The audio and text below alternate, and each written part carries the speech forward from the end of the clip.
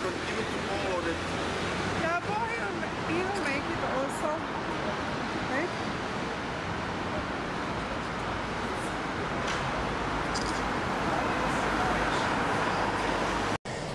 We are in London in front of the Bulgarian embassy with Orhan, with Bulgarian Roma. You are holding a banner, Justice for Mitko.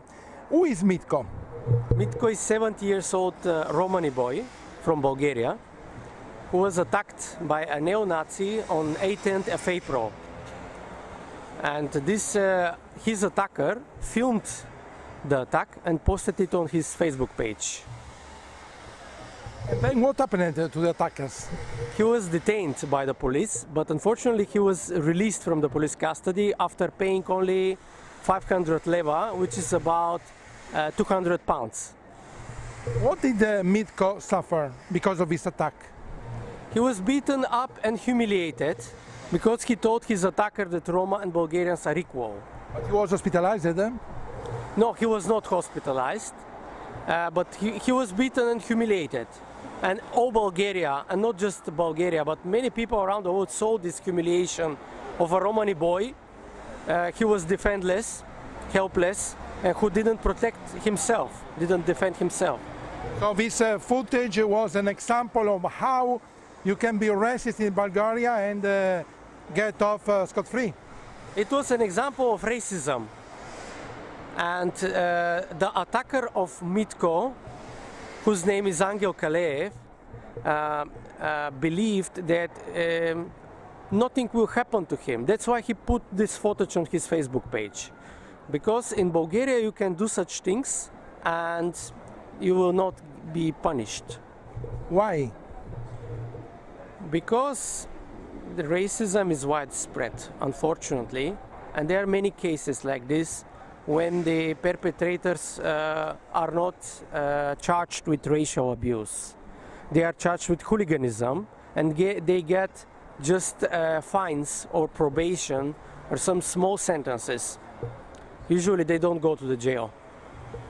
But authorities, what's their attitude?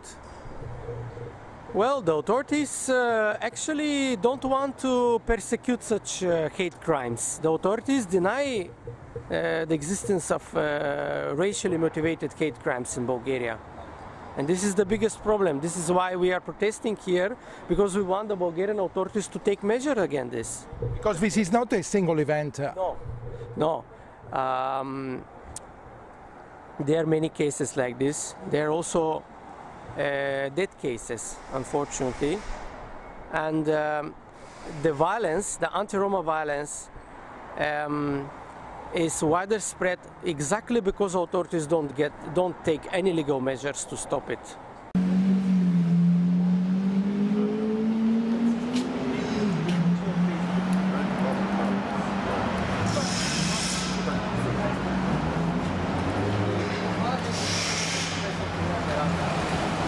The same date, 18th of April, when Mitko was attacked, back in 1996, there was another Romani boy who was killed by Nazis.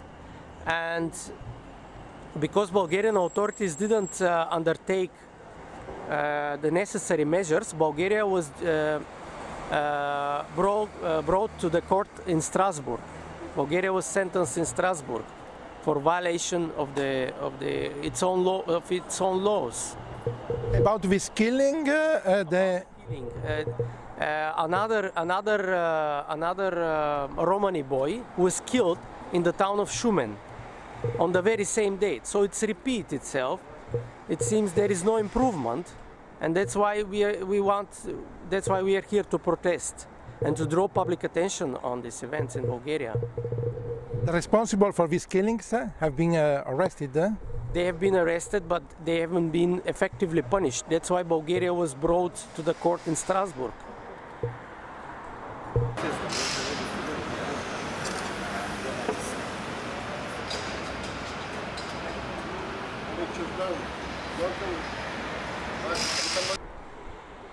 And about Eastern Europe, not only Bulgaria have this kind of problem. Michael Daduc, you are coming from Czechoslovakia.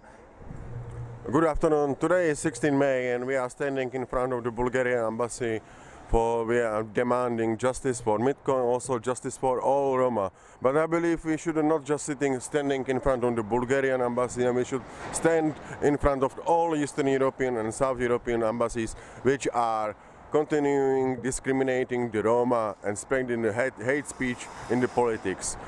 I'm the founder of Romani Nation movement, and we are today too, me and Orhan Tahir, who stand with me together and bring in the petition to the Bulgarian embassy. But maybe in the future we will be more. We are creating the movement which will be similar to the church. If you believe, you support it, and you sign it, you show the support. We are not creating the trademark which is reproduced in the European Union. Also, I would like to thank all those people who show the solidarity with Mitko and who demand also the same thing which we demand.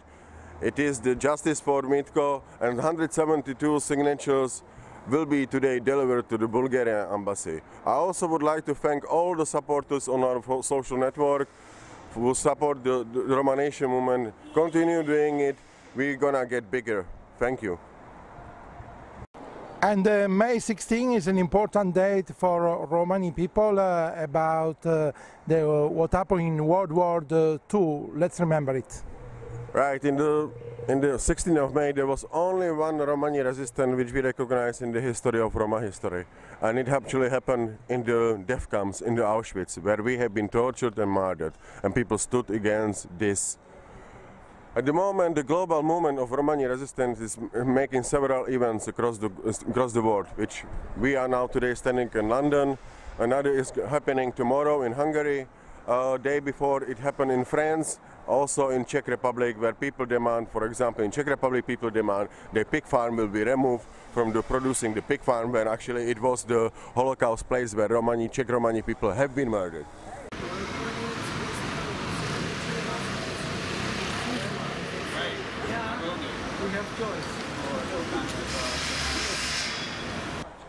Catherine Franks from the Jewish community, you are here for solidarity with Roma people.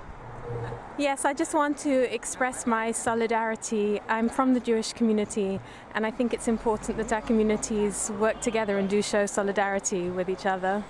And May 16 is an important date also for your community, because it's connected to a death camp which Yes, that's correct. And like I say, I think the solidarity between the two communities are important, and it's good to support each other, as we both suffered a lot of racism in the past and unfortunately in the present too.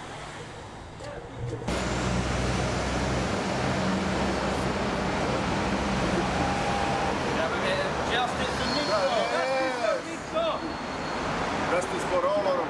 Justice for all. Then glass act up, but also never again ever in front of the Bulgarian embassy, you two with Roma people. Yeah, it's really good to be here today.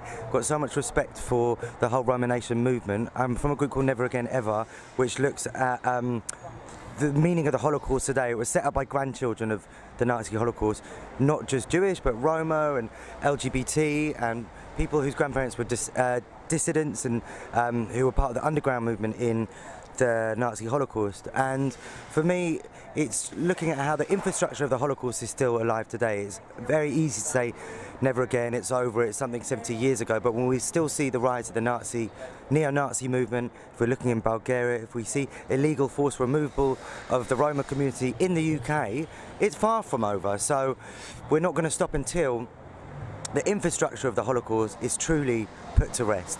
So yeah, what we also try and do is challenge what's called the Holocaust hierarchy, that the Jewish story gets the most attention, but in fact the Roma community were huge significant numbers of people who were killed, and every life is equally as important as each other. So it's been really great to build relationships with part of the Roma Nation movement, as well as different Roma communities who are challenging forced removal and racism against the Roma community in the UK, as well as the rise of the neo-Nazis.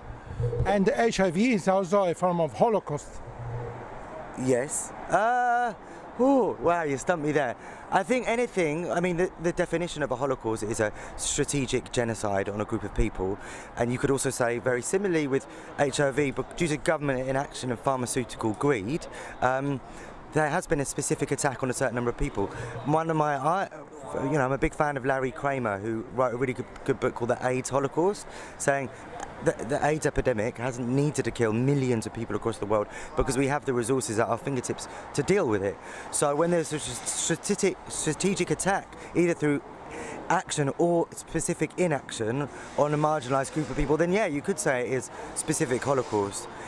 What you don't want to do is easily conflate each different Holocaust and say it's all the same one. But a specific attack which leads to genocide and mass killing of people, for me, is a Holocaust. You've got to look at each one in context. To deliver to the Bulgarian ambassador. So, and we hope that it will have some effect. It will be taken under consideration by